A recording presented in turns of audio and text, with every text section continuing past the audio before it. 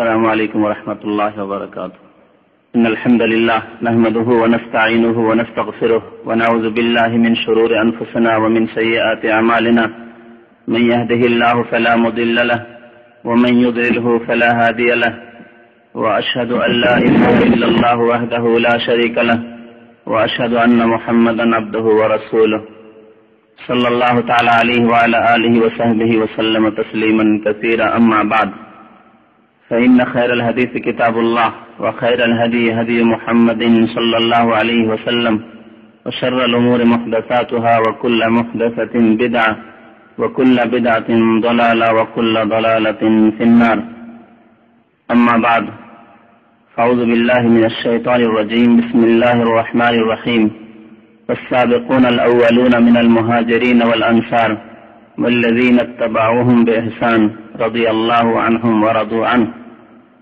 وقال الله تعالى في موضع آخر: يا أيها الذين آمنوا اتقوا الله وكونوا مع الصادقين. وقال رسول الله صلى الله عليه وسلم: المرء مع من أحب يوم القيامة.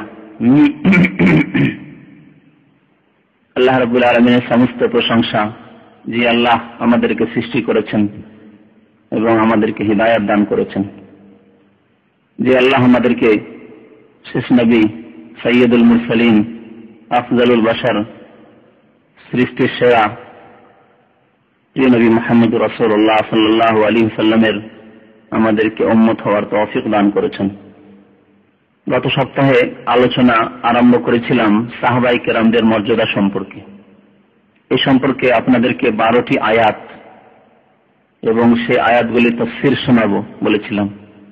সময়ের সংকীর্ণতার কারণে 4টি আয়াত সম্পর্কে আলোচনা করেছিলাম। অবশিষ্ট আয়াতগুলি আজকে তাফসীর করব ইনশাআল্লাহ, যাতে করে আমরা উপলব্ধি করতে পারি যে সাহাবায়ে কেরাম দেরকে আল্লাহ রাব্বুল আলামিন কি মর্যাদা দান করেছেন।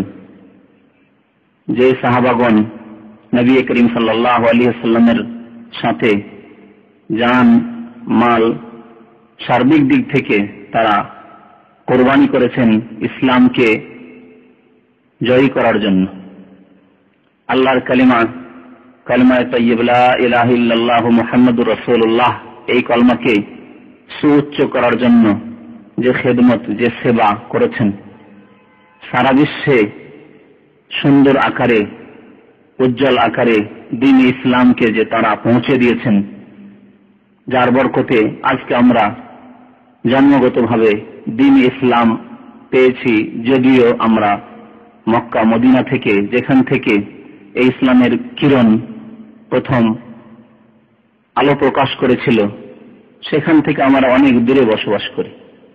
তারপরেও আল্লাহর ফজলে করমে এবং নবী করিম সাল্লাল্লাহু আলাইহি ওয়াসাল্লাম আর তার সাহাবায়ে কেরামদের মেহনত, পরিশ্রম এবং খুলুসিয়াত, আন্তরিকতার ফলে আমরা এত দূরে থেকেও ইসলাম গ্রহণ করার তৌফিক পেয়েছি। আমরা জন্মগতভাবে মুসলিম হওয়ার তৌফিক পেয়েছি। আল্লাহ রাব্বুল আলামিনের একটি বিরাট নিয়ামত। এই নিয়ামতের সাথে অন্য কোনো নিয়ামতের, অন্য কোনো অনুগ্রহের তুলনা চলে না, যে আল্লাহ আমাদেরকে হিদায়াত দান করেছেন সঠিক ইসলামের জন্য। আল্লাহ রাব্বুল আলামিন সাহাবায়ে কেরামদের সম্পর্কে যেসব আলোচনা করেছেন, নবী করিম সাল্লাল্লাহু আলাইহি ওয়াসাল্লাম সাহাবায়ে কেরামদের সম্পর্কে সহিহ হাদিসে যেসব কথা উল্লেখ করেছেন, সেসব কথা যদি আমরা জানি, তাহলে আমাদের অন্তরে সৃষ্টি হবে শ্রদ্ধা, ভালোবাসা এবং তাদেরকে অনুকরণ করার, তাদের অনুসরণ করার আমাদের আগ্রহ এবং উৎসাহ, এবং তাদের জীবনী পড়ে শুনে আমরা তাদেরকে যখন তাদেরকে যখন আমরা অনুসরণ করব, তাদেরকে যখন আমরা অনুকরণ করব, তাদেরকে যখন আমরা ভালোবাসবো, তখন প্রিয় নবী মুহাম্মদুর রাসূলুল্লাহ সাল্লাল্লাহু আলাইহি ওয়াসাল্লাম যেমন বলেছেন সহিহ মুসলিমের হাদিসে, আল মারউ মা মান আহাব্বা ইয়াউমাল কিয়ামাহ, মানুষ তার সাথে উঠবে, তার সাথেই থাকবে, তার সাথে স্থান পাবে যাকে ভালোবাসবে। যে যাকে ভালোবাসবে তার সাথেই সে উঠবে, তার সাথে বসবাস করবে, তার সাথে স্থান পাবে। আমরা যখন সাহাবায়ে কেরামদের জীবনী পড়ব এবং তাদেরকে আদর্শ মানব মনে করব নবী আকরাম সাল্লাল্লাহু আলাইহি সাল্লামের পরে, তাদেরকে অন্তর থেকে যখন ভালোবাসবো, যেহেতু তাদের সম্পর্কে যখন আমাদের ধারণা সুন্দর হবে, যত সুন্দর ধারণা হবে তত বেশি তাদেরকে ভালোবাসবো, এটি স্বাভাবিক ব্যাপার। তখন আমরা ইনশাআল্লাহ তাআলা তাদের সাথে স্থান পাওয়ার আশা রাখতে পারবো, তাদের সাথে ওঠার আমরা আশা রাখতে পারবো। যে যাকে ভালোবাসে তার সাথে উঠবে, ব্যাপক কথা নবী আকরাম সাল্লাল্লাহু আলাইহি সাল্লামের। কেউ যদি আল্লাহ রাসূলকে ভালোবাসে, কেউ যদি সাহাবায়ে কেরামদেরকে ভালোবাসে, তাদের সাথে স্থান পাবে কাল কিয়ামতে জান্নাতুল ফিরদাউসে, তাদের দলে উঠবে কাল কিয়ামতে বিচার দিবসে। তারা যেভাবে বিনা হিসাবে পরিত্রাণ পেয়ে যাবেন, মুক্তি পেয়ে যাবেন, সেইভাবে তাদের পিছনে পেছনে তাদের দুনিয়াতে অনুকরণ করেছি যেসব মানুষেরা, তারা তাদের পেছনে পেছনে আমরাও মুক্তি পাবো এই আশা রাখতে পারবো। পক্ষান্তরে কেউ যদি অনুকরণ করে অসৎ মানুষদেরকে, ফাসিকদেরকে, বদ প্রকৃতির মানুষদেরকে, মুশরিকদেরকে, তাহলে তাদের সাথে তাদেরকে আল্লাহ উঠাবে, তাদেরকে জাহান্নামে ফেরেশতারা ধাক্কা দিয়ে নিয়ে যাবে। ঠিক তেমনি তাদের সাথে যারা তাদেরকে ভালোবাসবে, তাদের অনুকরণ করবে, তাদেরকে আইডিয়াল মনে করবে, তাদের গুণ গাইবে, তাদের জন্য পাগল, তাদেরকে তাদের সাথে ওঠানো হবে, তাদের সাথে ওই ফাসিকদের সাথে, ওই বদ প্রকৃতির মানুষদের সাথে, ওই মুশরিকদের সাথে তাদেরকেও জাহান্নামে চলে যেতে হবে। তো আল্লাহ রাব্বুল আলামিন সূরা তাওবার আয়াত নম্বর 100-তে ইরশাদ করেছেন সাহাবায়ে কেরামদের সম্পর্কে, ওয়াস-সাবিকুনাল আউয়ালুনা মিনাল মুহাজিরিন ওয়াল আনসার। সর্বপ্রথম হিজরতকারী, ওয়াস-সাবিকুনাল আউয়ালুনা মিনাল মুহাজিরিন, সর্বপ্রথম হিজরতকারী, ওয়াল আনসার, এবং সর্বপ্রথম জামানার আনসারগণ, অর্থাৎ প্রথম জামানায় যারা ইসলাম গ্রহণ করেছেন আনসার,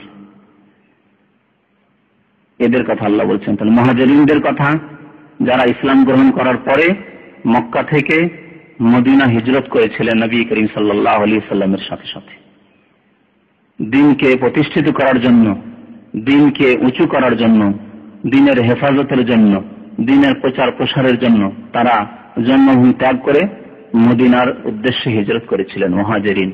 ওয়াল আনসার, যেসব মুসলিমরা নবী করিম সাল্লাল্লাহু আলাইহি সাল্লামের জামানায় মুহাজিরিনদের, প্রিয় নবী মুহাম্মদুর রাসূলুল্লাহ সাল্লাল্লাহু আলাইহি সাল্লামের এবং দ্বীন ইসলামের সাহায্য করেছিলেন আনসার, এদের কথা প্রথমে উল্লেখ করা হয়েছে।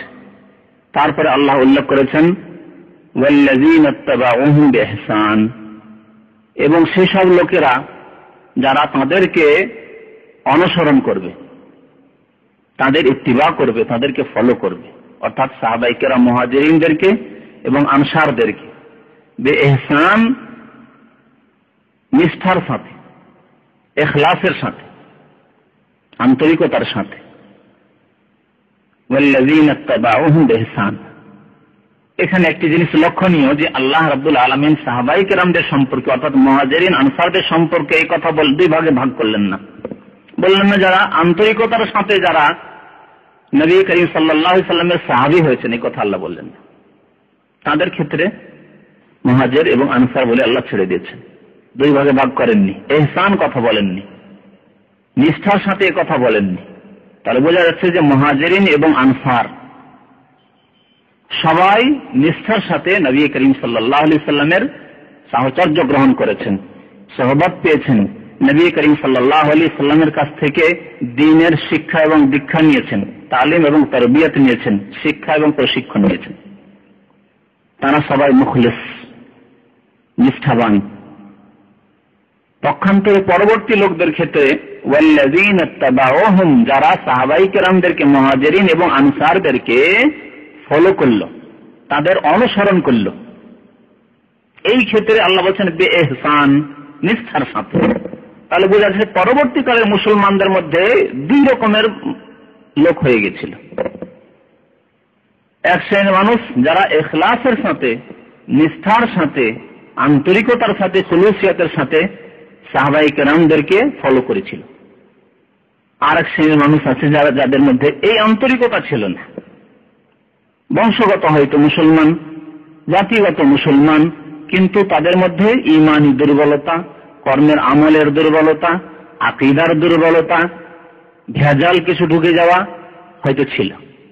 যার ফলে আল্লাহ বলছেন ওদের ক্ষেত্রে ওয়াল্লাযীনা ইত্তাবাউহুম বিইহসান, তাদেরকে অর্থাৎ সাহাবায়ে কেরাম, মুহাজিরিন, আনসারকে যারা ফলো করেছেন তারা কারা? এই ক্ষেত্রে দুটি মত রয়েছে। একটি হচ্ছে যে কিয়ামত পর্যন্ত যত মুসলিম নরনারী আসবেন বা এসেছেন, সাহাবায়ে কেরামদের পরে, মুহাজিরিন আনসারদের পরে যত মুসলিম এসেছেন বা আসবেন কিয়ামত পর্যন্ত, এবং তারা সাহাবায়ে কেরামদেরকে ফলো করবেন। পরবর্তীতে যারা আছে তাদেরকে তাবে বলা হয়। তাবে, এই তাবা থেকে ওয়াল্লাযীনা ইত্তাবাউহুম, ফলো করা, ফলো করা, এজন্য বলা পিছনে পিছনে আসে। তো ইত্তিবা মানে ফলো করা, ইত্তিবা মানে অনুসরণ করা যারা পরে এসেছেন। তো পরে এসেছেন কারা? যত মুসলমান এসেছেন ইসলামের ইতিহাসে সাহাবায়ে কেরামদের পরে অথবা কিয়ামত পর্যন্ত আসবেন যারা এখন আসেননি। এদের মধ্যে দুই শ্রেণীর মুসলিম পাওয়া যাবে। এক শ্রেণীর মুসলিম যারা মুখলিস, যাদের মধ্যে আন্তরিকতা রয়েছে, নিষ্ঠার সাথে যারা ইসলামের উপর কায়েম রয়েছেন। আর এক শ্রেণীর মানুষ নিষ্ঠার সাথে ইসলামের উপর কায়েম নন, জন্মগত মুসলমান, নিজেকে বলে মুসলিম কিন্তু আকীদায় দুর্বলতা, আমলে দুর্বলতা, সুন্নতকে, নবী সাল্লাল্লাহু আলাইহি ওয়াসাল্লামের আদর্শকে ফলো করার ক্ষেত্রে দুর্বলতা, বিদআতে লিপ্ত, নবী করিম সাল্লাল্লাহু আলাইহি ওয়াসাল্লাম এবং সাহাবায়ে কেরামদের সঠিক তরিকা থেকে দূরে অপসৃত হয়ে গেছেন। এইরকম লোক তারা, তাদের ক্ষেত্রে আল্লাহ সার্টিফিকেট দিচ্ছেন না, অর্থাৎ বিদআতি, আমলে দুর্বল, নামাজে দুর্বল, ইবাদত বন্দেগীতে দুর্বল, আকীদায় দুর্বল, ঈমানে দুর্বল, এদের ক্ষেত্রে আল্লাহ সার্টিফিকেট দিচ্ছেন না। তাহলে পরবর্তীতে যেসব মুসলিমরা আছে তাদের ক্ষেত্রে, পক্ষান্তরে সাহাবায়ে কেরামদের ক্ষেত্রে সবার ক্ষেত্রে সার্টিফিকেট দেওয়া হয়েছে।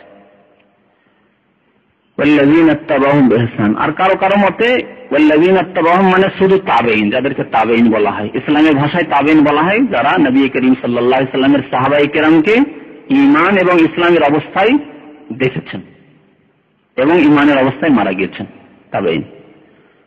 তো যাই হোক, এই ক্ষেত্রে ব্যাপক অর্থ রাখাই ভালো, যাতে করে সমস্ত মুখলিস এবং যারা আন্তরিকতার সাথে ইসলামের উপর কায়েম থেকেছেন বা থাকবেন তাদেরকে শামিল করা যায়। এদের ক্ষেত্রে আল্লাহ বলছেন রাদিয়াল্লাহু আনহুম ওয়া রাদু আনহু, আল্লাহ তাদের উপর সন্তুষ্ট হয়ে গেছেন, রাজি হয়ে গেছেন। রাদিয়াল্লাহু আনহুম, মুহাজিরিন আনসার অর্থাৎ সাহাবীদের উপর, এবং তার সাথে সাথে পরবর্তী কালের মুসলিম যারা নিষ্ঠার সাথে, ইখলাসের সাথে সাহাবায়ে কেরামদের অনুসরণ করেছেন। রাদিয়াল্লাহু আনহু ওয়া রাদু আনহু, এবং আল্লাহ তাদের উপর, তারা আল্লাহর উপর সন্তুষ্ট হয়ে যাবেন। তারাও আল্লাহর উপর সন্তুষ্ট হয়ে যাবেন যখন আল্লাহ রাব্বুল আলামিন তাদেরকে অশেষ অনুগ্রহ দান করবেন। দুনিয়াতেও তারা আল্লাহর উপর অসন্তুষ্ট না, বালা মুসিবত আসলেও, বিপদ আপদ আসলেও সন্তুষ্ট, আলহামদুলিল্লাহ পড়ে। একজন মুমিন মুখলিস বালা মুসিবত, বিপদ আপদ হলে কি আল্লাহর উপর অসন্তুষ্ট হয়? না, আলহামদুলিল্লাহ বলে, আলহামদুলিল্লাহ আলা কুল্লি হাল। বিগত যুগ স্মরণ করে, আলহামদুলিল্লাহ আমাকে অনেকদিন আল্লাহ সুখে রেখেছেন, আজকে না হয় একটু অসুস্থ হয়ে পড়লাম, এতদিন ধরে সুখে আছি। অন্যদেরকে দেখে যে আমি তো ওদের চেয়ে অনেক ভালো, আমার ঘরে যদি ধন দৌলত না থাকে, টাকা পয়সা না থাকে, আমার যদি অভাব থাকে, কিন্তু আমার তো হাত পা ঘোরা নেই, আমি তো অন্ধ না, অনেকে তো অন্ধ। এইদিকে দেখে আল্লাহ শুকরিয়া আদায় করে, বলে আলহামদুলিল্লাহ আমি অনেকের চাইতে ভালো আছি। দুনিয়াতেও তারা আল্লাহর উপর সন্তুষ্ট, আল্লাহ তাদের উপর সন্তুষ্ট। আর আখিরাতে আল্লাহ রাব্বুল আলামিন পরকালে এমন অশেষ নিয়ামত দেবেন যে তারা আল্লাহর উপর সন্তুষ্ট হয়ে যাবে। তারপরে আল্লাহ রাব্বুল আলামিন তাদের সম্পর্কে বলছেন ওয়া'আদ্দা লাহুম জান্নাতিন তাজরি তাহতাহাল আনহার, তাদের জন্য আল্লাহ রাব্বুল আলামিন এমন জান্নাত সমূহ তৈরি করে রেখেছেন যার নিচে ঝর্ণাধারা প্রবাহিত, নহর প্রবাহিত। এত সুন্দর জান্নাত আল্লাহ রাব্বুল আলামিন এই মুহাজিরিন আনসার সাহাবীদের জন্য এবং সাহাবীদের পথকে যারা অনুসরণ করবে তাদের জন্য তৈরি করে রেখেছেন। এই হলো সাহাবায়ে কেরামদের মর্যাদার কথা। সাহাবায়ে কেরামদের যারা অনুসরণ করবে তাদের ফজিলতের কথা এখানে বলা হয়েছে ইখলাসের সাথে। এই জন্য আরেকটি হাদিস রয়েছে, মুয়াত্তা মালিকি হাদিসটি রয়েছে, অন্যান্য হাদিস, প্রসিদ্ধ হাদিস। মুসলিম উম্মতের মধ্যে অনেক দল উপদল সৃষ্টি হবে, অনেক ফেরকা সৃষ্টি হবে সম্পর্কে হাদিসটি রয়েছে। প্রিয় নবী মুহাম্মদ রাসূলুল্লাহ সাল্লাল্লাহু আলাইহি ওয়াসাল্লাম ওই হাদিসে বলেছেন, ইফতারাকাত বানু ইসরাঈল আলা 71 ফিরকা। বনি ইসরাইল অর্থাৎ ইহুদিরা 71 ভাগে বিভক্ত হয়েছে। 71টি দল সৃষ্টি হয়েছে ইহুদিদের মধ্যে, বনি ইসরাইলদের মধ্যে। ওয়াফতারাকাত নাসারা আলা 72 ফিরকা। আর খ্রিস্টানরা 72 দলে বিভক্ত হয়েছে, 72 দলে বিভক্ত হয়েছে। ওয়াসাতাফতারিকু উম্মতি আলা 73 ফিরকা। আর আমার উম্মত 73 দলে বিভক্ত হবে, 73 দলে বিভক্ত হবে। কুল্লুহুম ফিন্নার ইল্লা ওয়াহিদা।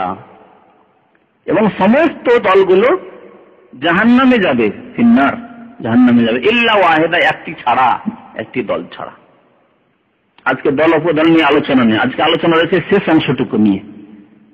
সাহাবায়ে কেরাম জিজ্ঞেস করে, কিলা মান হুম ইয়া রাসূলুল্লাহ, ওই একটি দল যে জান্নাতে যাবে ওই দলটি কারা, ওই দলের লক্ষণ কি, কেমন করে সেই দলটিকে চিনবো এবং তাদের সাথ দেবো আমরা যদি সেই জামানা পাই, ফিরকাবন্দির জামানা পাই, দলে দলে যখন বিভক্ত হয়ে যাবে মুসলিম জাতি, সেই জামানা যদি আমরা পেয়ে যাই, সেই ফিতনার জামানা, তাহলে কোন দলের সাথ দেবো, এর লক্ষণ কি? নবী আকরাম সাল্লাল্লাহু আলাইহি ওয়াসাল্লাম কি উত্তরে বলেছিলেন? হিয়া মা আনা আলাইহিল ইয়াওম ওয়া আসহাবি। সেই দলটি হচ্ছে যে মা আনা আলাইহিল ইয়াওম, আজকের জামানায় যেই পথের ওপর আমি কায়েম রয়েছি, নবী করিম সাল্লাল্লাহু আলাইহি ওয়াসাল্লাম যেই পথের ওপর ছিলেন, ওয়া আসহাবি, এবং আমার সাহাবাগণ যেই পথের ওপর প্রতিষ্ঠিত। তাহলে সাহাবায়ে কেরামরা যেই পথের ওপর প্রতিষ্ঠিত, সেই পথ যারা অনুসরণ করবে, এই হচ্ছে লক্ষণ। কোন নাম বলেননি নবী করিম সাল্লাল্লাহু আলাইহি ওয়াসাল্লাম, অমুক দল, নাম ধরে বলেননি। কিন্তু নাম বলে দিলে তো সবাই ওই নাম গ্রহণ করতো, হক বাতিল সবাই ওই নাম গ্রহণ করতো। যেমন আজকাল আমাদের দেশে যারা কবর মাজার পূজা করে, তাদের নাম হচ্ছে আহলে সুন্নাত। উপমহাদেশে ভারত, ইন্ডিয়া, পাকিস্তানে আহলে সুন্নাত ওয়াল জামাত নামটি এখন নিয়েছে কবর পূজারীরা।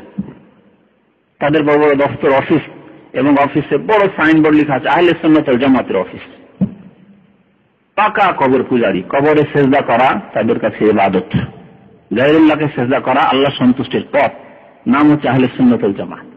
তারা নাম দিয়ে চেনা মুশকিল, নাম দেখে, লেভেল দেখে চেনা মুশকিল যে কোন দলটি জান্নাতে যাবে, কোন দলটি মুক্তি পাবে, ফিরকা নাজিয়া, নাজাত প্রাপ্ত দল কোনটি। নবী করিম সাল্লাল্লাহু একটি লক্ষণ বলেছেন যে আমি আজকে কথা বলেছেন ওই জামানায়, নবী করিম সাল্লাল্লাহু আলাইহি ওয়াসাল্লামের জামানায় যেই পথে নবী সাল্লাল্লাহু আলাইহি ওয়াসাল্লাম এবং যেই পথে সাহাবায়ে কেরামরা, পরবর্তীকালের পথের কথা বলা হয়নি।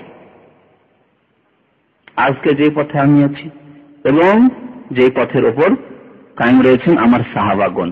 কি বুঝতে পারলেন? যে সাহাবায়ে কেরামদের পথকে কেউ যদি অনুসরণ করে, তাহলে তারা কি নাজাত প্রাপ্ত দল, তারা জান্নাতি, তারা জান্নাতে যাবে। কত বড় একটি সার্টিফিকেট! সাহাবায়ে কেরামদের পথ হচ্ছে সত্য পথ, সাহাবায়ে কেরামদের পথ হচ্ছে মুক্তির পথ, সাহাবায়ে কেরামদের পথ হচ্ছে জান্নাতের পথ।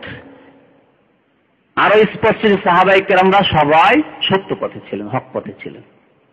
কেউ যদি বলে সাহাবায়ে কেরামরা নবী করিম সাল্লাল্লাহু আলাইহি ওয়াসাল্লামের পরে বিভ্রান্তির শিকার হয়েছিলেন, হযরত আলীকে প্রথম খলিফা তৈরি করেননি কেন? হ্যাঁ, বিভ্রান্তির শিকার হয়েছিলেন তারা। তাহলে সত্য কোনটি? হাদিস কোরআন শুনলেন এখন। আল্লাহ সন্তুষ্ট সাহাবায়ে কেরামদের উপর। আর যদি এই কথার উপর কি অসন্তুষ্ট হবে যে না না না সাহাবায়ে কেরাম বিভ্রান্তির শিকার হয়েছে, তাহলে আল্লাহর কথার উপর তারা অসন্তুষ্ট, তারা গোমরাহ, তারা পথভ্রষ্ট, তারা পথভ্রষ্ট।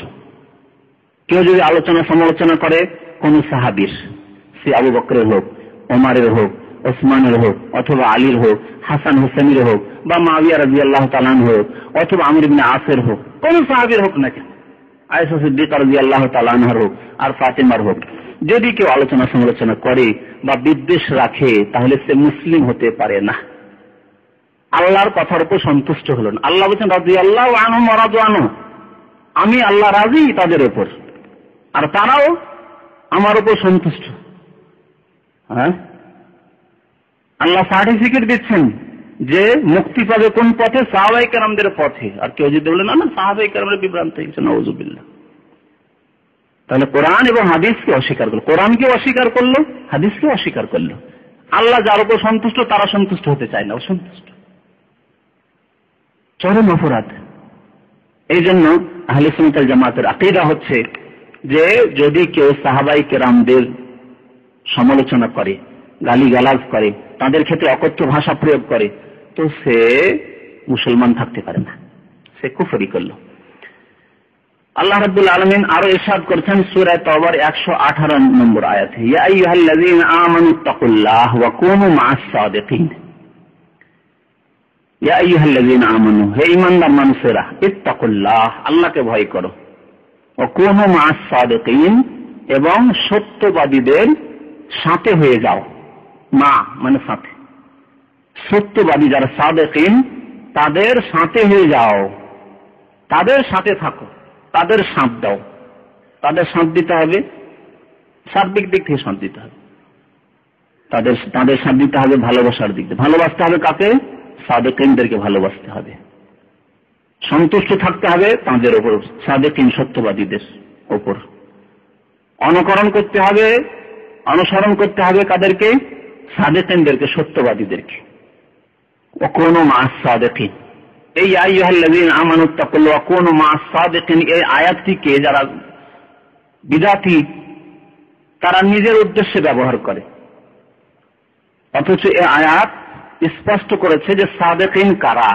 আরেকটি আয়াত গত সপ্তাহে সে আয়াত সূরা হাশরের আয়াত নিয়ে আলোচনা হয়েছিল, দুটি একসাথে মিলিয়ে দিন আরো স্পষ্ট হয়ে যাবে সাদিকিন কারা।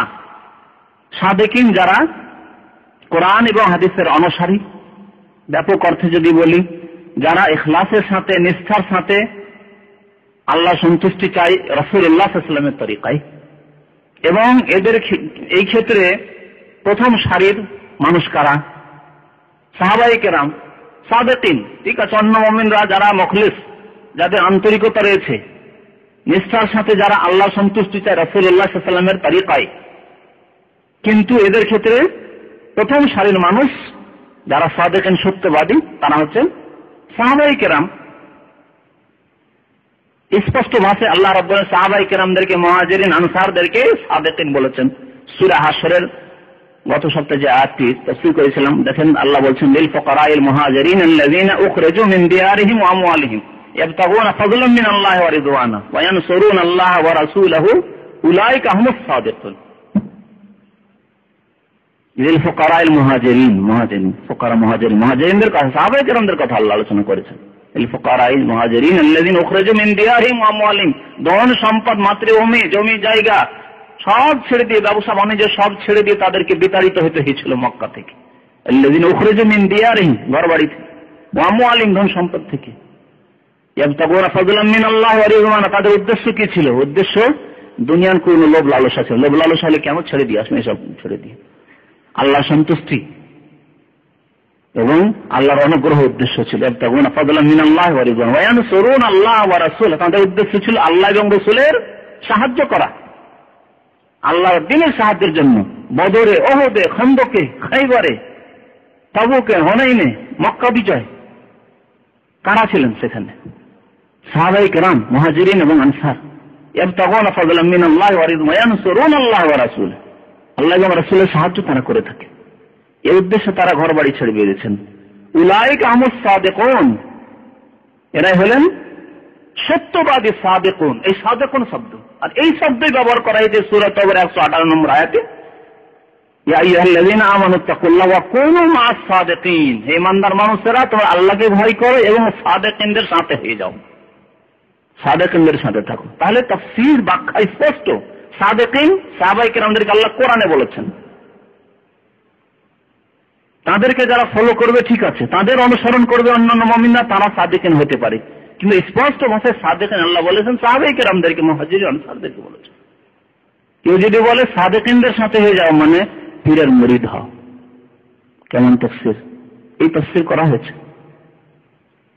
যে বাংলা তাফসীরটি বন্ধ হয়ে গেছে বর্তমানে, এই তাফসীর মারিফুল কোরআনে এই আয়াতের তাফসীর করতে গিয়ে সাদিকিনদের সাথে হয়ে যাও মানে একজন মানুষকে আধ্যাত্মিক উন্নতি করতে হলে আল্লাহ পর্যন্ত পৌঁছিতে হলে পীরের মুরিদ হইতে হবে, পদসেবা করতে হবে, বুজুর্গানে দিনের। এসব অপব্যাখ্যা কোরআন এবং হাদিসে। তো আল্লাহ সাদেকিনদের সাথে হতে বলেছেন। সাদেকিন সাহাবায়ে কেরামরা, তাদের পথ হচ্ছে স্পষ্ট পথ, তাদের পথ হচ্ছে হক পথ, এবং তাদের পথ সম্পর্কে আল্লাহ সার্টিফাই করেছেন যে তারা সত্য পথে ছিলেন।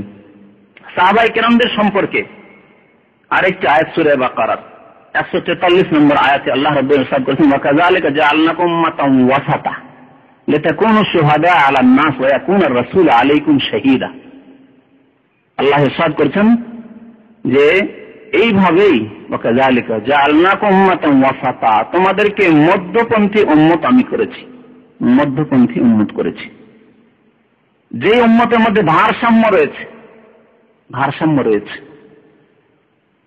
উম্মাতান ওয়াসাতা, কথা একটি কথা মাত্র ওয়াসাতা, কিন্তু অনেক ব্যাপকতা রয়েছে। এই উম্মতে মুসলিমাকে আল্লাহ মধ্যপন্থী উম্মত বলেছেন। যে উম্মতে রয়েছে ভারসাম্য, এই উম্মতে ইহুদিদের মতো গুণ নেই, খ্রিস্টানদের মতো গুণ নেই, অন্য জাতির মধ্যে যেসব ত্রুটি বা যেসব জিনিস ছিল, যেসব জিনিস আল্লাহ রাব্বুল আলামিন দূরে সরিয়ে দিয়েছেন, রহিত করে দিয়েছেন, ওইসব জিনিস নেই। বরং এই এমন দিন আল্লাহ রাব্বুল আলামিন দিয়েছেন এবং এমন দিন আমাদেরকে দান করেছেন, এই দিনের উপরে কায়েম থাকার তৌফিক দান করেছেন, এবং আমাদেরকে এমন উম্মত করেছেন যে সেই উম্মত হচ্ছে মধ্যপন্থী উম্মত। সার্বিক ক্ষেত্রে, আকীদার ক্ষেত্রে, আমলের ক্ষেত্রে এমন কিছু কাজ নেই ইসলামে যে কাজ করা অসম্ভব। এরপরে সূরা হজের আয়াত যখন পেশ করব তখন আমি বলবো যে এমন কোন কাজ ইসলামে নেই, এবং তাতে স্পষ্ট আল্লাহ বলেছেন যে এমন কোন দিনে বিধিবিধান নেই যেসব বিধিবিধান পালন করা অসম্ভব, যেসব বিধিবিধান পালন করা মানুষের প্রকৃতি বিরোধী। না, এরকম কিছু নেই। আল্লাহ রাব্বুল আলামিন যদি বিধান দান করতেন, দেখো তোমাদের মধ্যে এক শ্রেণীর লোকেরা বিবাহ শাদী করতে পারবে না, তাহলে এই বিধান হয়তো প্রকৃতি বিরোধী, যা অন্যান্য ধর্মে রয়েছে, ভ্রান্ত ধর্মে রয়েছে। বিশেষ এক ধরনের মানুষ বিবাহ শাদীর ঊর্ধ্বে, তাদের বিবাহ শাদী করতে হবে না। বিবাহ শাদী না করতে গিয়ে তারা করলো কি? তখন তাদের উপাসনালয়, তাদের মন্দিরকে, তাদের তীর্থস্থানকে জেনা এবং ব্যভিচারের আড্ডা বানিয়ে দিল।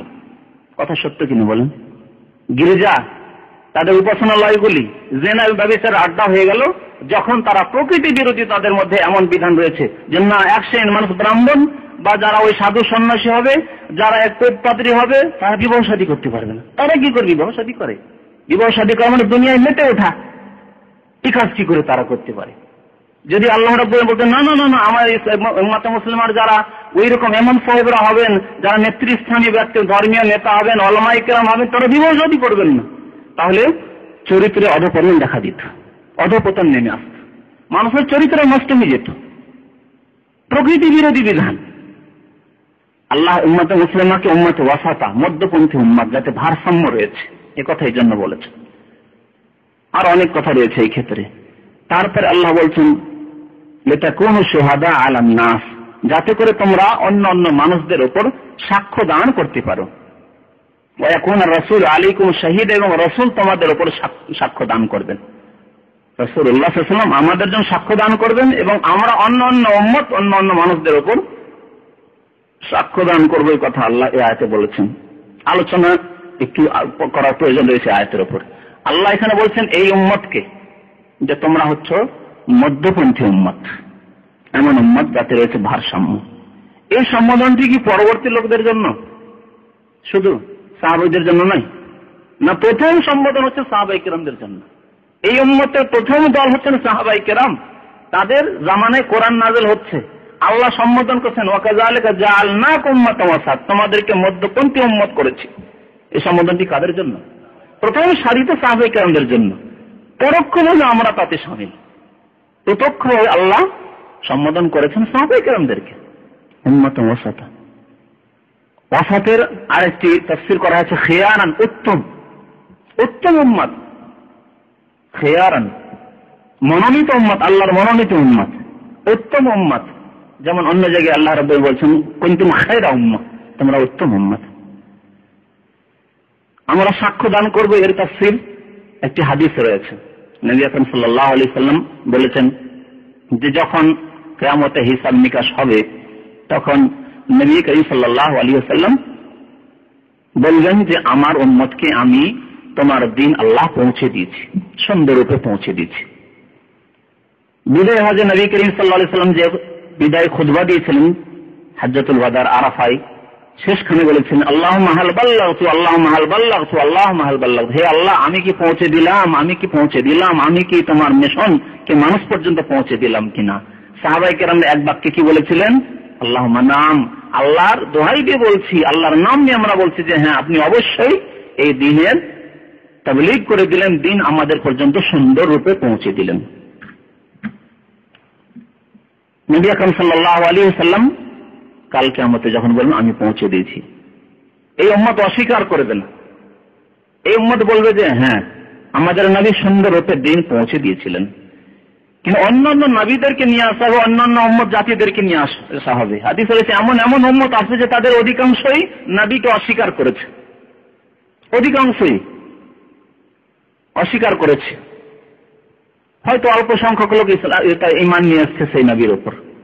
বরং হাদিসে আরেকটি হাদিস আছে যে এমন নবী আসেন তার সাথে একজন মুসলমান হয়নি, একজন ঈমান নিয়ে আসেন। এরকম হবে বিগত জামানার নবীদের ক্ষেত্রে।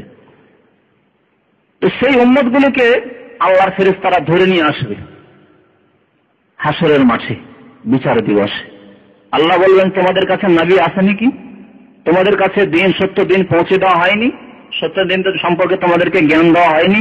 তারা বলবে যে না, অস্বীকার করবে, আমাদের কাছে কোনো নবী আসেনি, আমরা সঠিক জিনিস জানতে পারিনি, এই জন্য আমরা ভুল করেছি।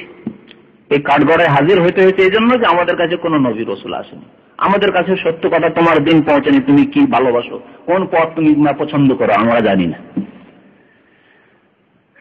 তখন আল্লাহ সাক্ষী নিয়ে আসবেন। সাক্ষী হবে কে? আমরা, এই উম্মতের লোকেরা। এই উম্মতের লোকেরা সাক্ষী দেবে। তারা বলবে যে না, এরা মিথ্যে বলছে। হুদ আলাইহিস সালামের সম্প্রদায় মিথ্যা কথা বলছে, নূহ আলাইহিস সালামের সম্প্রদায় মিথ্যা কথা বলছে, সালেহ আলাইহিস সালামের সম্প্রদায় মিথ্যা কথা বলছে, লূত আলাইহিস সালামের সম্প্রদায় মিথ্যা কথা বলছে, ইব্রাহিম আলাইহিস সালামের সম্প্রদায় যারা ঈমান নিয়ে আসেন তারা মিথ্যা কথা বলছে, মূসা আলাইহিস সালামের সম্প্রদায় ফেরাউনের অনুসারী তারা মিথ্যা কথা বলছে। বরং আল্লাহ নবী রাসূল পাঠিয়েছিলেন, এদের কাছে সত্য দিন পৌঁছে দিয়েছিলেন। তখন তারা অভিযোগ করবে আল্লাহর কাছে, এ কেমন করে হতে পারে? এরা পরে আসলো, আমরা আগে, আমাদের খোঁজ খবর এরা কি করে রাখলো? এরা কি করে সাক্ষ্য দিতে পারে? সুন্দর কথা, চোখে দেখে নিয়ে সাক্ষ্য দান করবে। তখন আল্লাহ রাব্বুল জিজ্ঞেস করেন তোমরা কেমন করে সাক্ষ্য দান করলে? তোমরা তো পরে আসলে, কি করে তোমরা নূহ আলাইহিস সালামের জামানা সম্পর্কে, ইব্রাহিমের জামানা সম্পর্কে, মূসার জামানা সম্পর্কে তোমরা সাক্ষ্য দিলে?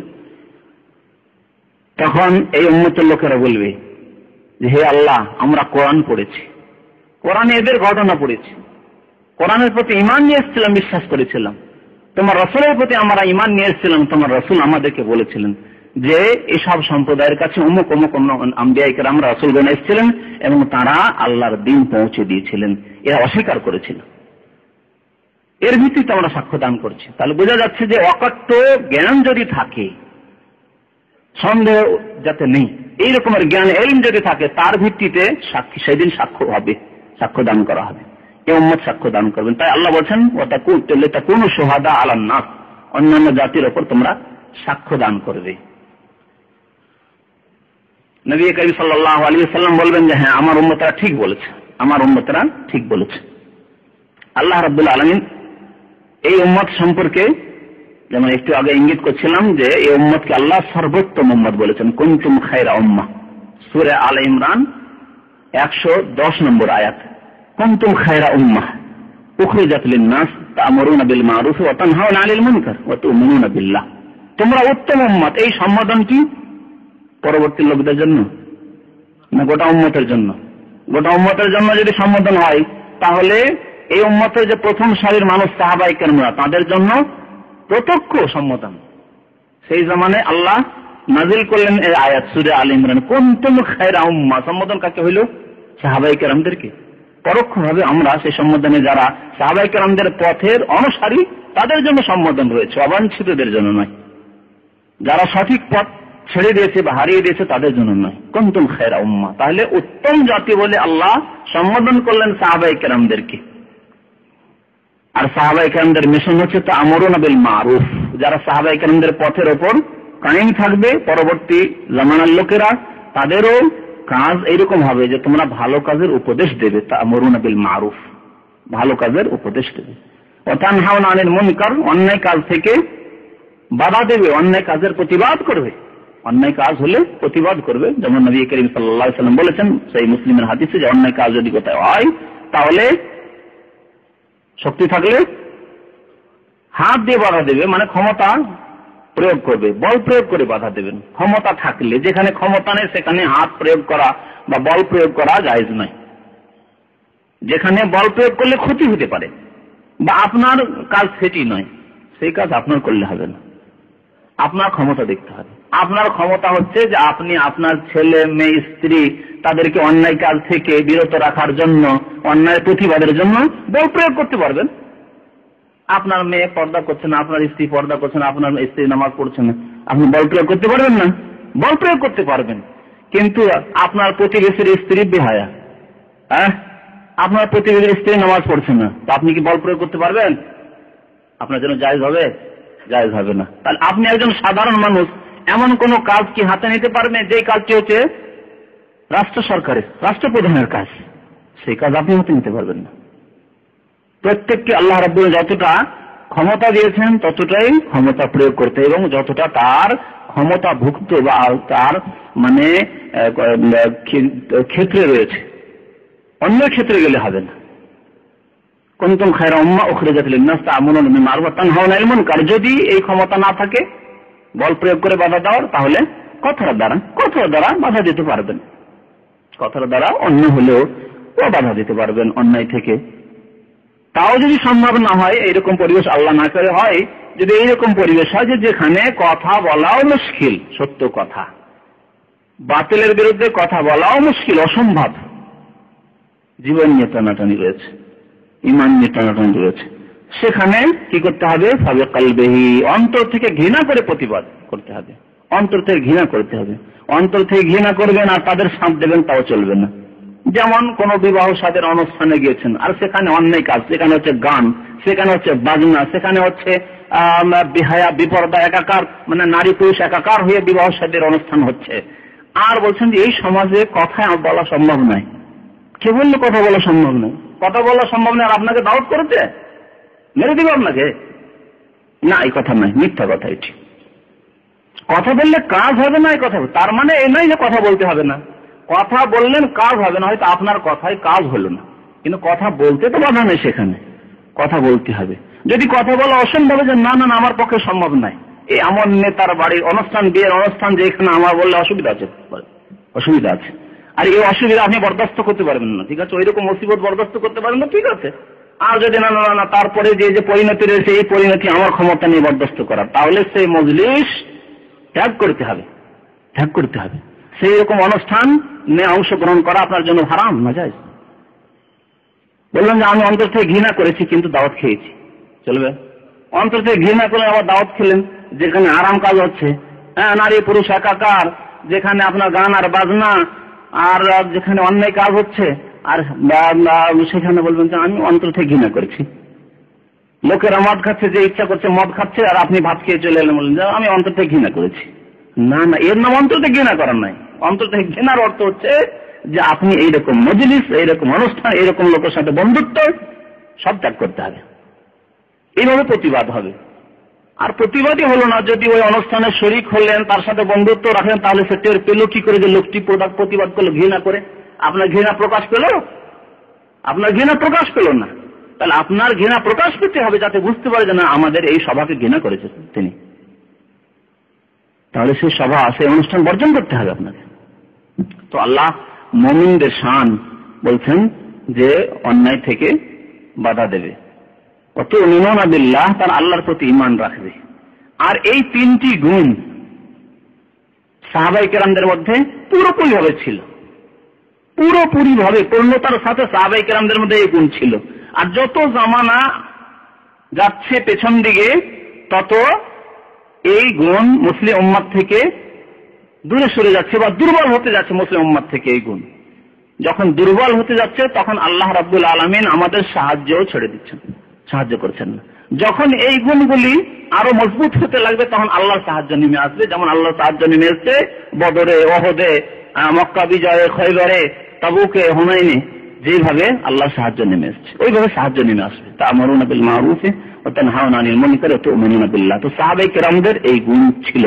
ওই গুণ যারা সৃষ্টি করবে নিজের মধ্যে, এই কাজগুলি যারা করবে, তারা হচ্ছে সত্যিকার সাহাবায়ে কেরামদের অনুসারী, যাদের কথা আল্লাহ বলেছেন ওয়াত্তাবিউনা লাহুম বিইহসান সূরা তাওবায়, এবং তাদের ক্ষেত্রে আল্লাহ বলেছেন যে আল্লাহ তাদের উপর সন্তুষ্ট হবেন আর তারাও আল্লাহর উপর সন্তুষ্ট হয়ে যাবে।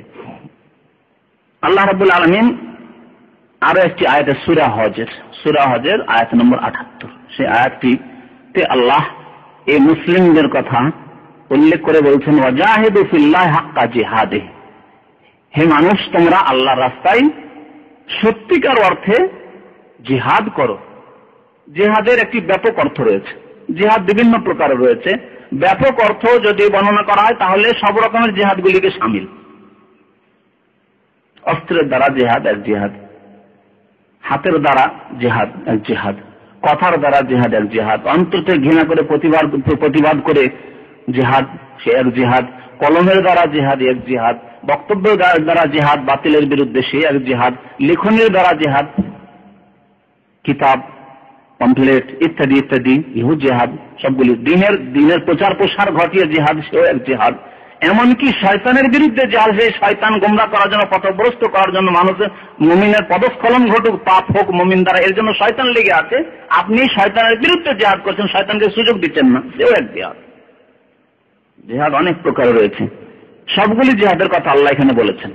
এক রকমের জিহাদ শুধু না, ওয়াজাহিদু ফিল্লাহি হাক্কা জিহাদি, আল্লাহর রাস্তায়। এই জন্য জিহাদের শাব্দিক অর্থ হচ্ছে শ্রম করা, মেহনত করা, পরিশ্রম করা। আল্লাহর রাহে, আল্লাহর সন্তুষ্টির জন্য জিহাদ করো, পরিশ্রম করো। হাক্কা জিহাদে, সত্যিকার অর্থে, যাকে জিহাদ বলা হয় যে পরিশ্রম সত্যি করলে, তুমি পাপ থেকে বেঁচে থাকার জন্য পরিশ্রম করলে, সত্যকে প্রতিষ্ঠিত করার জন্য পরিশ্রম করলে, সুন্নতকে কায়েম করার জন্য, বিদআতকে মেটানোর জন্য তুমি পরিশ্রম করলে, তুমি তাওহীদকে প্রতিষ্ঠিত করার জন্য এবং শিরক, কবর, মাজার পূজা, পুতুল পূজাকে মেটানোর জন্য পরিশ্রম করলে, নিজেকে শয়তান থেকে এবং শয়তানের গুমরাহি থেকে, ভ্রষ্টতা থেকে বাঁচিয়ে রাখার জন্য তুমি শ্রম করলে। ওয়াজাহিদু ফিল্লাহি হাক্কা জিহাদি হুয়াজতাবাকুম, আল্লাহ বলছেন আল্লাহ তোমাদেরকে মনোনীত করেছেন। মনোনীত করেছেন, আল্লাহ মনোনীত করেছেন। এই সম্বোধন কোন? তোমাদেরকে। প্রথম সম্বোধন সাহাবায়ে কেরামদের, আল্লাহ সাহাবায়ে কেরামদেরকে মনোনীত করেছেন। তাফসীরকারগণ বলছেন যে এখানে সাহাবায়ে কেরামদেরকে মনোনীত করার কথা প্রথমে বলা হয়েছে, তারপরে সাহাবায়ে কেরামদের পথকে যারা অনুসরণ করে তাদের কথা বলা হয়েছে। হুয়াজতাবাকুম ওয়া মা জাআলা আলাইকুম ফিদ-দীন মিন হারাজ, আল্লাহ দ্বীনে সংকীর্ণতা রাখেননি।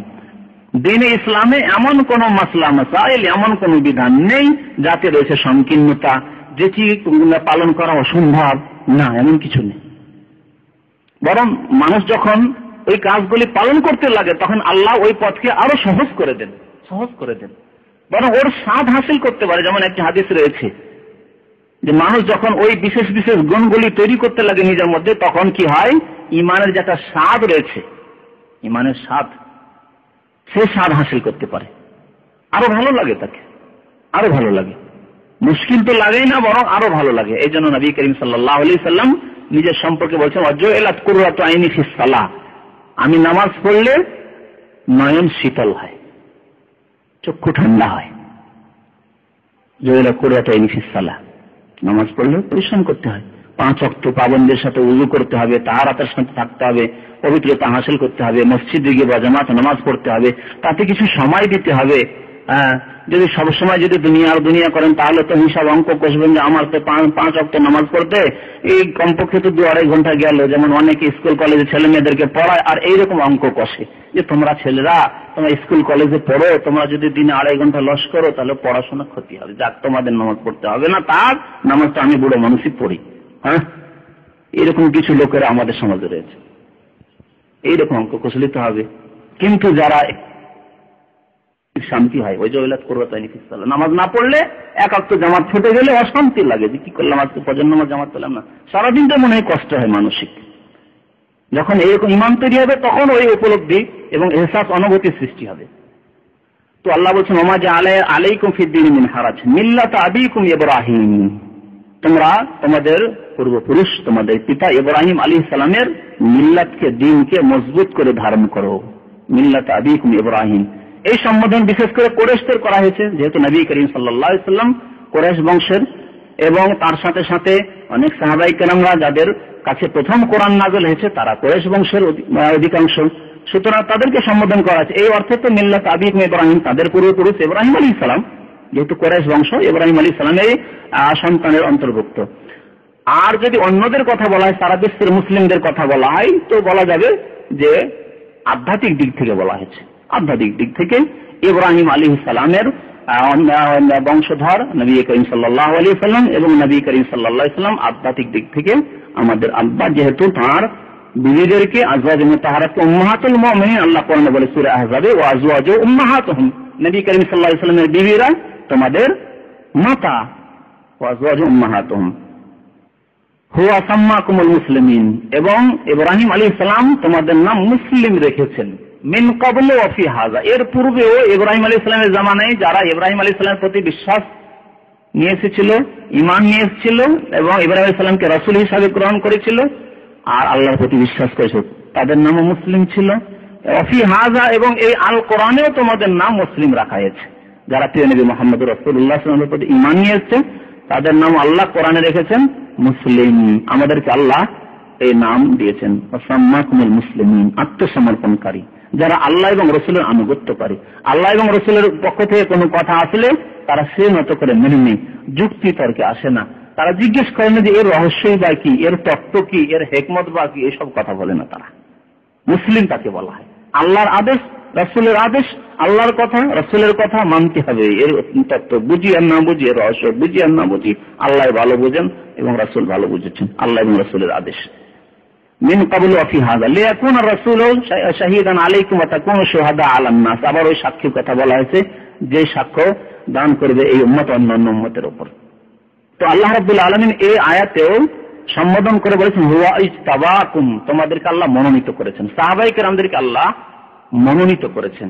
এই মনোনীত হওয়ার কথা আল্লাহ রাব্বুল আলামিন আরেকটি আয়াতে বলেছেন, আলহামদুলিল্লাহ ওয়া সালামুন আলা ইবাদিহিল্লাযিনা ইসতাফা। শান্তি বর্ষিত হোক, আল্লাহর প্রশংসা এবং শান্তি বর্ষিত হোক ওই সব বান্দার উপর যাদেরকে আল্লাহ ইস্তাফা অর্থাৎ মনোনীত করেছেন। মনোনীত করেছেন আম্বিয়া এবং রাসূলদেরকে করেছেন। এছাড়া এই উম্মতের যেসব বান্দাদেরকে মনোনীত করেছেন এর তাফসীর কারগণ বলছেন যে তারা হচ্ছেন সাহাবায়ে কেরাম। সাহাবায়ে কেরামদেরকে আল্লাহ মনোনীত করেছেন, সিলেকশন করেছেন, এই ভাগ্য দান করেছেন সাহাবায়ে কেরামদেরকে যারা নবী করিম সাল্লাল্লাহু আলাইহি ওয়াসাল্লামকে সচক্ষে দেখে চক্ষু ঠান্ডা করতে পেরেছেন, তার প্রতি সরাসরি দেখে শুনে ঈমান নিয়ে আসতে পেরেছেন, ওহীর অবতরণ কালে তারা ঈমান নিয়ে আসতে পেরেছেন, মুসলিম হতে পেরেছেন, এবং নবী করিম সাল্লাল্লাহু আলাইহি ওয়াসাল্লামের ডানে বামে আগে পেছনে থেকে তারা জিহাদ ফি সাবিলিল্লাহ করেছেন, দ্বীনকে মজবুত করেছেন, এই দ্বীনের কালিমা লা ইলাহা ইল্লাল্লাহকে সুউচ্চ করেছেন। এদেরকে আল্লাহ রাব্বুল আলামিন ভাগ্যবান করেছেন। এরা হচ্ছেন আল্লাহর নির্বাচিত। আসসালামু আলা ইবাদিহিল্লাযিনা ইসতাফা, তাদের উপর শান্তি বর্ষিত হোক যাদেরকে আল্লাহ মনোনীত করেছেন। সাহাবায়ে কেরামদের সম্পর্কে 11 নম্বর আয়াত আল্লাহ রাব্বুল আলামিন সূরা হাদীদের 10 নম্বর আয়াতে ইরশাদ করেছেন, লা ইয়াস্তাওয়ি মিনকুম মান আনফাকা মিন ক্বাবলিল ফাতহি ওয়া কাতালা উলাইকা আ'যামু দারাজাতান মিনাল্লাযিনা আনফাকু মিন বা'দু ওয়া কুল্লান ওয়াদাল্লাহুল হুসনা। আল্লাহ এখানে সাহাবায়ে কেরামদের দুটি ভাগ করেছেন। একটি হচ্ছে প্রথম কালে যারা ইসলাম গ্রহণ করেছেন, অর্থাৎ মক্কা বিজয়ের পূর্বে অথবা হুদায়বিয়ার সন্ধির পূর্বে, 6ষ্ঠ হিজরির হুদায়বিয়ার সন্ধি তার পূর্বে যারা ইসলাম গ্রহণ করেছেন, বা তারপরে হইলো মক্কা বিজয়, যে 8ম হিজরিতে মক্কা বিজয় হলো তার আগে আগে। আর যারা ইসলাম গ্রহণ করেছেন মক্কা বিজয়ের পরে, মক্কা বিজয় হয়ে যাওয়ার পরে মক্কাতেও ইসলাম সুন্দরভাবে প্রতিষ্ঠিত হলো, মদিনায় ইসলাম প্রতিষ্ঠিত। এখন অনেকেই ইসলাম দলে দলে ইসলাম গ্রহণ করতে, তখন যেমন আল্লাহ সূরা নাসরে বলেছেন ওয়ারাআইতান নাসা ইয়াদখুলুনা ফি দীনিল্লাহি আফওয়াজা, মানুষদেরকে দেখবে মক্কা বিজয় হয়ে যাওয়ার পরে যে তারা আল্লাহর দ্বীনে প্রবেশ করবে আফওয়াজা, দলে দলে। ফৌজ মানে দল, সৈনিক, এজন্য ফৌজ বলা হয় সৈনিককে। ফৌজ আফওয়াজ মানে এক দল নয়, দলে দলে এসে ইসলাম গ্রহণ করবে। পক্ষান্তরে মক্কা বিজয়ের পূর্বে 1 জন 2 জন, একটি ফ্যামিলি, 2টি ফ্যামিলি, 4 জন 5 জন এইভাবে ইসলাম গ্রহণ করতো, দলে দলে নয়। যেহেতু ইসলাম তখন দুর্বল ছিল, মুসলিমরা তখন দুর্বল ছিলেন, তখনও তাদের একটি মজবুত কেল্লা ছিল, তাদের দুর্গ ছিল মক্কা। মক্কা থেকে তারা প্রস্তুতি নিত ইসলামের বিরুদ্ধে। মক্কা যখন তারা হারিয়ে দিল, এই পৌত্তলিকরা মুশরিকরা, তখন তারা দলে দলে ইসলাম গ্রহণ করা তাদের সন্তানরা শুরু করলো, তারা শুরু করলো। ওরা তো পরবর্তীতে যারা ইসলাম গ্রহণ করেছে তারা কোন মতে ওদের মর্যাদা হাসিল করতে পারে না যারা দুর্বল থাকা অবস্থায়। তারা এই কথা দেখেনি যে না এখন তো দুর্বল, সুতরাং এখন ইসলামের সাথ দেওয়া যাবে, এরকম না। অনেকে আছে বাতাসে চলে, তাই না? বাতাস যেদিকে সেদিকে থাকে। আমাদের দেশের এক শ্রেণীর লোকের আছে যে যেই দল এখন ক্ষমতায় সেই দলে কথা বলতে পারছেন, যে দল সাথে তাদের বাতাসে চলে। আরেক দল আসলে আরেক দলের সাথে, আরেক দল আসলে আরেক দলের সাথে।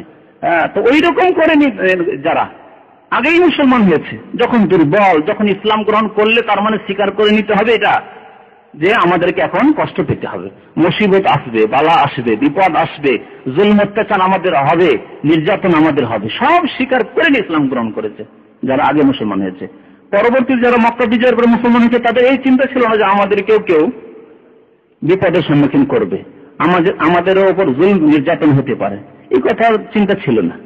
সুতরাং দুই দল সমান হতে পারে। আল্লাহ বলেছেন লা ইয়াস্তাবি মিনকুম মান আনফাকা মিন ক্বাবলিল ফাতহ, মক্কা বিজয়ের পূর্বে যারা আল্লাহর রাস্তায় খরচ করেছে, ব্যয় করেছে, যে সাহাবায়ে কেরামরা, আনসার মুহাজিরিন তারা, এবং যারা পরে ইসলাম গ্রহণ করেছে এবং আল্লাহর রাহে খরচ করেছে, দুটি দল সমান হতে পারে না। যদিও সবাই সাহাবী, সেই জামানায় যারা মুসলমান হয়েছে তারা সবাই সাহাবী, নবী করিম সাল্লাল্লাহু আলাইহি সাল্লামকে যারা দেখেছেন বা সাক্ষাৎ করেছেন নবী সাল্লাল্লাহু আলাইহি ওয়াসাল্লামের সাথে। তাই আল্লাহ বলছেন যে কুল্লান ওয়াদাল্লাহুল হুসনা, তবে আল্লাহ সবার সাথে জান্নাতের ওয়াদা, হুসনা জান্নাতের নাম, হুসনা হাসান থেকে, হাসানের সুন্দর, হোসেন, আল্লাহ তাআলা জান্নাতের ওয়াদা সবার সাথে করেছেন। যারা মক্কা বিজয়ের পূর্বে ইসলাম গ্রহণ করেছেন, মুমিন হয়েছেন, আবু বকর, ওমর, ওসমান, আলী ইত্যাদি ইত্যাদি, তাদের সাথে আল্লাহ জান্নাতের ওয়াদা করেছেন। আর যারা মক্কা বিজয়ের পরে মুসলমান হয়েছেন তাদের সাথে আল্লাহ জান্নাতের ওয়াদা করেছেন। তাহলে সমস্ত সাহাবায়ে কেরামদের সাথে আল্লাহর কি ওয়াদা? জান্নাতের ওয়াদা, আল্লাহ ওয়াদা করছেন। এই জন্য এই আকীদা আমাদের হতে হবে যে সাহাবায়ে কেরামরা সবাই জান্নাতি, সাহাবায়ে কেরামরা সবাই জান্নাতি।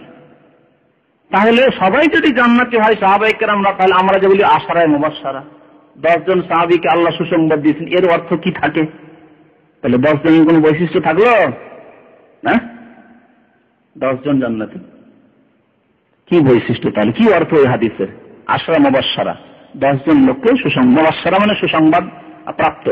তো 10 জন এমন ব্যক্তি যারা সুসংবাদ প্রাপ্ত, তাদেরকে একটি হাদিসে একসাথে সুসংবাদ দেওয়া হয়েছিল, শুধু এইটুকু। বাকি অন্যান্য সাহাবায়ে কেরামরা জান্নাতি, এর সার্টিফিকেট এই আয়াতে রয়েছে। ওয়া কুল্লান ওয়াদাল্লাহুল হুসনা, প্রত্যেক সাহাবীর সাথে আল্লাহ জান্নাতের ওয়াদা করেছেন, প্রতিশ্রুতি আল্লাহ। সুতরাং প্রত্যেক সাহাবী জান্নাতি, এমনকি যাদের দ্বারা কাবিরা গুনাহ হয়েছে তারাও জান্নাতি। এরকম 2 জন সাহাবায়ে কেরামদের ঘটনা রয়েছে হাদিসে যে যাদের দ্বারা কাবিরা গুনাহ হয়েছে তারা জান্নাতি। আপনারা কি ওই হাদিস জানেন না যে মাইজ ইবনে মালিক আসলামের দ্বারা জিনা হয়ে গিয়েছিল, কিন্তু কেমন ঈমান, যার বরদাস্ত করতে পারলেন না, থাকতে পারলেন না জিনার পরে, অথচ গোপনে রেখে আল্লাহর কাছে তওবা করলে হতো। সেই মসলাও তিনি জানতেন যে আমি যদি ঘটনাকে গোপনে রেখে আল্লাহর কাছে কাঁদাকাটি করি তো আল্লাহ গফুর রহিম, আল্লাহ মাফ করে দেবেন। যেহেতু তওবার শর্ত হচ্ছে অনুতপ্ত হয়ে সে গুনাহ ত্যাগ করে দিয়ে আল্লাহর কাছে কি বিঘ্ন দোয়া করা, তওবা করা, এই কথা তো তিনি জানতেন। তারপরেও না না না, আমি আখিরাতের পানিশমেন্ট চাই, বরং দুনিয়াতে আমি কনফার্ম হয়ে যে আল্লাহ মাফ করলো কি করলো না কেমনি জানবো? প্রশ্ন মনে মগজে ঢুকে গেছে যে আমি যদি কেঁদে কেঁদে আল্লাহর কাছে দোয়া করি কিন্তু মাফ হলো কি হলো না তা তো জানা নেই, তওবা করলাম কিন্তু মাফ হলো কিনা কনফার্ম না। আর যদি হদ কায়েম করে দেওয়া হয়, শাস্তি হয়ে যায় দুনিয়াতে, তাহলে নিশ্চিত ইয়াকিন হয়ে গেল যে আমার মাফ হয়ে গেছে। বিবাহিত মানুষ নবী করিম সাল্লাল্লাহু আলাইহি সাল্লামের দরবারে আসছেন, বলছেন ইয়া রাসূলুল্লাহ জানাইতু, হে আল্লাহ রাসূল আমি ব্যভিচারে লিপ্ত হয়ে গেছি। নবী সাল্লাল্লাহু আলাইহি ওয়াসাল্লাম বলছেন যাও যাও, মুখ ফিরিয়ে নিচ্ছেন যে হয়তো চলে যাবে লোকটি বলে।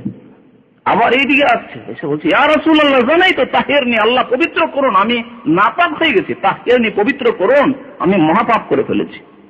নবী সাল্লাল্লাহু আলাইহি ওয়াসাল্লাম আরেকবার এইদিকে মুখ ফিরিয়ে নিচ্ছেন, আবার আসছে, এবারে 4 বার করে 4 দিকে নবী করিম ফিরে যাচ্ছেন, সামনে আবার বলছে ইয়া রাসূলুল্লাহ তাহিরনি জানাইতু, ইয়া রাসূলুল্লাহ একাধিক শব্দ এসছে, আকিম আলাইহি হাদ্দান, আপনি হদ, আল্লাহর হদ কায়েম করুন, আমাকে পাক পবিত্র করুন।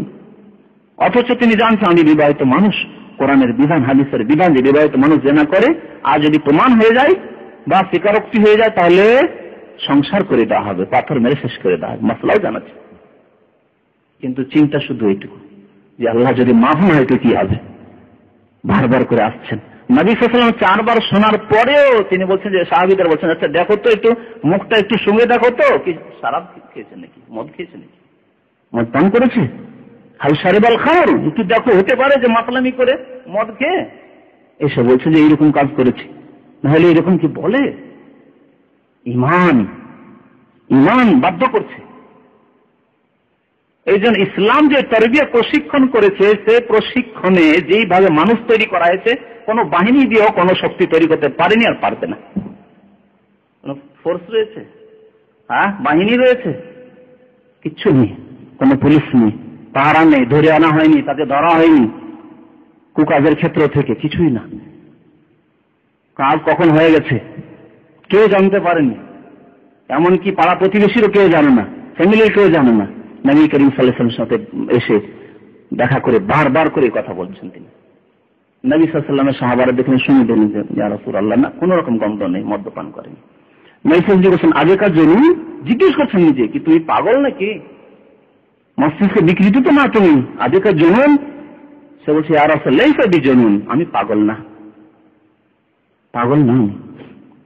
রাসূলুল্লাহ সাল্লাল্লাহু আলাইহি ওয়াসাল্লাম জিজ্ঞেস করছেন সন্দেহ দূর করে দেওয়ার জন্য, যে দেখো হতে পারে যে তোমার দ্বারা অল্প স্বল্প কিছু হয়েছে, অল্প স্বল্প কিছু হয়েছে, কিন্তু ছোট জেনা, হয়তো স্পর্শ করেছো বা এরকম কিছু হয়েছে তোমার দ্বারা, যাও যাও যাও তুমি যাও। ইয়া রাসূলুল্লাহ আপনি এভাবে আমাকে ফিরিয়ে দেবেন না, আমি জাহান্নামে যেতে চাই না, আমি পরকালে শাস্তি চাই না। ইয়া রাসূলুল্লাহ আমাকে এক্ষুনি শাস্তি দেন, যাতে করে পরকালে আমি নিশ্চিতভাবে জান্নাতে যেতে পারি। নবী সাল্লাল্লাহু আলাইহি ওয়াসাল্লাম একবারে এমনকি উদাহরণ দিয়ে জিজ্ঞেস করে, উদাহরণ দিয়ে, যেহেতু হাদিসে এসছে এই জন্য বলতে লজ্জার প্রশ্ন ওঠে না। নবী সাল্লাল্লাহু আলাইহি ওয়াসাল্লাম বলছেন যে ওইরকম ভাবে কি তোমার কাজ হয়েছে যেইভাবে সুরমা ওঠার জন্য সুরমাদানি ঢুকিয়ে সুরমা উঠানো হয় ওইভাবে। নবী সাল্লাল্লাহু আলাইহি ওয়াসাল্লাম জিজ্ঞেস করছেন হাদিস কনফার্ম হওয়ার জন্য, যে হতে পারে যে না ওপরই কিছু হয়তো অল্প স্পর্শ করেছে বা কিছু করেছে। সে বলছে যে ইয়া রাসূলুল্লাহ, জি হ্যাঁ ওইভাবে যেইভাবে আমরা সুরমা উঠিয়ে চোখে দিই সেইভাবে আমার কাজ হয়েছে। নবী সাল্লাল্লাহু আলাইহি ওয়াসাল্লাম তাহলে তো কথা সত্য, যাও একে নিয়ে যাও, ভালোভাবে নিয়ে গিয়ে রজম করে দাও, সাহাবায়ে কেরামদেরকে বললেন। জি, তাহলে যার দ্বারা কাবিরা গুনাহ হয়েছে তার ইমানের এই অবস্থা। নবী করিম সাল্লাল্লাহু আলাইহি ওয়াসাল্লাম এই সাহাবী যে কাবিরা গুনাহ যার দ্বারা হয়ে গেছে, সেই সাহাবীকে রজম করার সময় খালিদ বিন ওয়ালিদ একটি মন্তব্য করেছিলেন, না যেন মন্তব্য করেছিলেন, উফ লোকটি কেমন ভাবে মারা গেল, যেমন কুকুর মারা যায় ওইভাবে মারা গেল, এইভাবে কথাটি বলেছেন। নবী করিম সাল্লাল্লাহু আলাইহি ওয়াসাল্লাম অসন্তুষ্ট হয়েছিলেন খালিদের উপর। খালিদ তুমি বললে কি বললে তুমি, লা তাসুব্বু আসহাবি, আমার সাহাবাদেরকে গালিগালাজ করবেন না, অকথ্য ভাষা, এই অশ্লীল ভাষা ব্যবহার করবেন না। তুমি বললে কুকুরের মতো লোকটি মারা গেল, পাথর মারছে চারিদিক দিয়ে লোক ছোটাছুটি করে এবার মারা গেল, খবরদার এইরকম কথা বল, লা তাসুব্বু আসহাবি ফাওয়াল্লাযী নাফসি বিয়াদিহি, সেই আল্লাহর শপথ করে বলছে যে আল্লাহর ক্ষমতাধীন আমার জীবন রয়েছে, যে আল্লাহর হাতে আমার জীবন রয়েছে, লাউ আনফাকা আহাদুকুম মিসলা উহুদিন যাহাবান মা বালাগা মুদ্দা আহাদিহি ওয়ালা নাসিফা, তোমাদের কেউ, অর্থাৎ খালিদ বিন ওয়ালিদ মুসলমান হয়েছিল হুদাইবিয়া সন্ধির পরে 6 হিজরির পরে, তোমাদের কেউ, অর্থাৎ সাহাবী এমন না যে আমাদের সাথে তুলনা করা হয়েছে, তোমাদের কেউ যদি ওই মায়েজের মতো যারা আগেই মুসলমান হয়েছে, তোমার অনেক পূর্বে মুসলমান হয়েছে, লাউ আনফাকা আহাদুকুম মিসলা উহুদিন যাহাবান, উহুদ পাহাড় সমপরিমাণ সোনা যদি তোমরা যারা পরে মুসলমান হয়েছো হুদাইবিয়া সন্ধির পরে, মক্কা বিজয়ের পরে, তোমরা যদি আল্লাহর রাস্তায় ব্যয় করো, খরচ করো আল্লাহর দ্বীনের খেদমতে, তাহলে তারা যদি 1 মুদ অর্থাৎ অথবা আধা মুদ খরচ, 1 মুদ মানে 600 গ্রাম, 600 গ্রাম বা 300 গ্রাম যদি তারা আল্লাহর রাস্তায় দান করে থাকে, তাদের সবে তোমরা পৌঁছিতে পারবে না। এই হচ্ছে সাহাবায়ে কেরামদের মর্যাদা। নবী করিম সাল্লাল্লাহু আলাইহি ওয়াসাল্লাম বলেন এমন ভাবে এই মায়ের তওবা করেছে যে এই তওবাকে যদি 70 জনের মাঝে ভাগ বন্টন করে দিয়ে দাও, তাও মদিনাবাসী আমাদের জামানার মতো পাপী লোকদের উপরে নয়, তাদেরকে বন্টন করে দেওয়া হয়তো মদিনার লোকদের উপরে, যদি 70 জন লোকের উপরে বন্টন করে দেওয়া হতো, এই মায়ের দিন মালিকের তওবা কত খুলুসিয়াত এবং নিষ্ঠার সাথে তওবা করেছে, তাকে বাধ্য করেছে আসতে, সে জানছে তার পরিণতি কি হবে, কিন্তু না, না কোনো লজ্জা, না কোনো ভবিষ্যতের চিন্তা, না বেঁচে থাকার আশা আকাঙ্ক্ষা, কিচ্ছু না। তওবা কবুল হতে হবে, এবং আমি নিশ্চিত হতে চাই যে আমার তওবা কবুল হয়েছে এই মরে যাওয়ার মাধ্যমে, এই রজমের মাধ্যমে, সংসারের মাধ্যমে। 70 জনের জন্য এই তওবা যথেষ্ট ছিল মাইজিন মালিকের তওবা। জি হ্যাঁ, এই হচ্ছে সাহাবায়ে কেরামদের মর্যাদা। তো আল্লাহ রাব্বুল আলামিন তাই বলছেন যে কুল্লান ওয়াদাল্লাহুল হুসনা, এই কথার উপরে এই হাদিসটি বললাম যে আল্লাহ প্রত্যেক সাহাবীর সাথে জান্নাতের ওয়াদা করেছেন। জান্নাতের ওয়াদা, প্রত্যেক সাহাবী জান্নাতে যাবেন। বাকি বিশেষ বিশেষ হাদিসে বিশেষ বিশেষ লোকদের জান্নাতে থাকার কথা এসছে, যেমন 10 জন সাহাবায়ে কেরামদের কথা, 10 মুবাশশিরদের কথা এসছে, হযরত ফাতিমা রাদিয়াল্লাহু তাআলা আনহার কথা এসছে, তারপরে আপনার হযরত হাসান হুসাইনের কথা এসছে, ইত্যাদি ইত্যাদি। 12 নম্বর আয়াত আল্লাহ রাব্বুল আলামিন বলছেন নবীকে সম্বোধন করে, ইয়া আইয়ুহান নবী, হে নবী, হাসবুকাল্লাহ, ইয়া আইয়ুহান নবী, হে নবী, আল্লাহ তোমার জন্য যথেষ্ট। আল্লাহ যথেষ্ট। আল্লাহ তো 7 আকাশের উপর থেকে যথেষ্ট। আল্লাহর মদদ, আল্লাহর সাহায্য, আল্লাহর তৌফিকের দিক দিয়ে। কিন্তু মানুষের পৃথিবীতে সাহায্যকারী লাগে, মাধ্যম কিছু লাগে। আপনার পাশে যে দাঁড়াবে, আপনার সাহায্য সহযোগিতা করবে, আপনার সাথে কপারেশন করবে, এইরকম লোকের প্রয়োজন রয়েছে। তাই আল্লাহ তার সাথে সাথে কি বলছেন, ওয়ামানিত্তাবাকা মিনাল মুমিনিন, আল্লাহ তোমার জন্য যথেষ্ট, আর যেসব মুমিনরা তোমার অনুসরণ করেছে তারা তোমার জন্য যথেষ্ট। কারা তখন ছিল? সাহাবায়ে কেরামরা। তাহলে আল্লাহ কি বলছেন যে আল্লাহ তোমার জন্য যথেষ্ট, আর তোমার সাহাবায়ে কেরাম যারা তোমার অনুসরণ করেছে, ঈমান নিয়ে এসেছে, তারা যথেষ্ট তোমার জন্য। জিহাদ ফি সাবিলিল্লাহর জন্য লোকের প্রয়োজন যথেষ্ট। আল্লাহর মদদ নেমে আসবে এবং তোমার সাহাবীরা তোমার সাথে জিহাদ করবে।